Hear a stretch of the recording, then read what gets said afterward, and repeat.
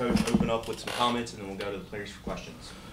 I mean, what an atmosphere. It was an unbelievable atmosphere for two really good teams going at it. But, you know, they did a better job of making pitches when they needed it, extending at bats, and really good job defensively. So they made more plays than us, and they deserve to win. More questions for the players? Are we just shouting it out or raising our hand? You go ahead.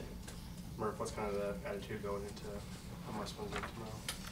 Yeah, I mean, obviously it's a must-win.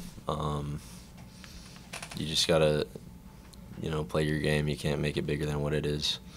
You gotta take it like it's just another game. Just slow it down and do your thing. Murphy, kind of saw you embracing the right field hecklers. What was it like out there?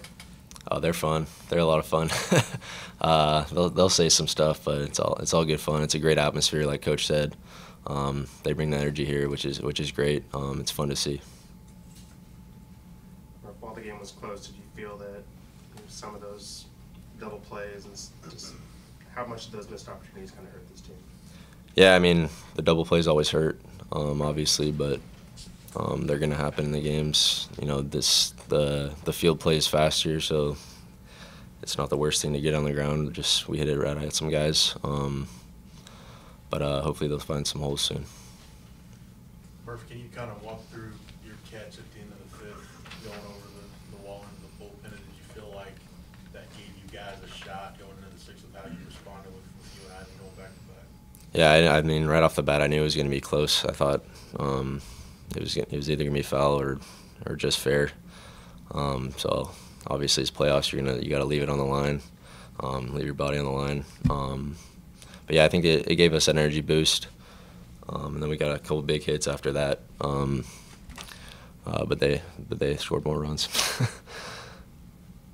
How much did their 5 spot bottom 8 kind of change the complexion of the game? Because you guys seem to have momentum, and then that home run kind of seemed to change things where it bounced over the wall. Yeah, I mean, especially when you're in an atmosphere like this, momentums can shift very quickly, which they were able to do. The crowd gets into it. But yeah, it's tough to come back from that much, but we're a team that can score a lot of runs at any time, so we just stick with our bats and keep going. Any more questions? All right, you good to go. Thank you.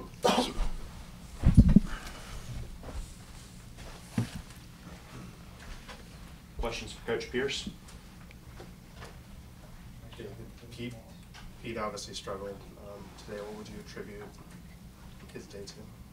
Well, I mean, he just didn't have his command that he normally has. He wouldn't hit with the slider. Just probably one of the worst starts he's had. And so, you know, it's just what it is. I know he's ready to pitch. They did a nice job of laying off some borderline pitches and fighting with 2 strikes. So, you know, credit their hitters. Just not Pete's day today.